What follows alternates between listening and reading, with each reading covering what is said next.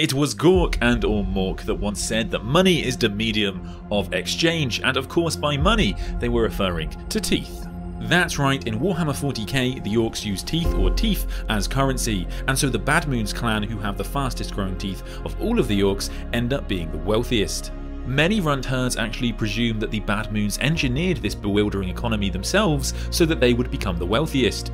Others suggest that the Bad Moons forced their teeth to grow quicker once it became the chosen currency. Holding that wealth is not without risk though, as for any bigger boys who have a strong right hook, those teeth are always available.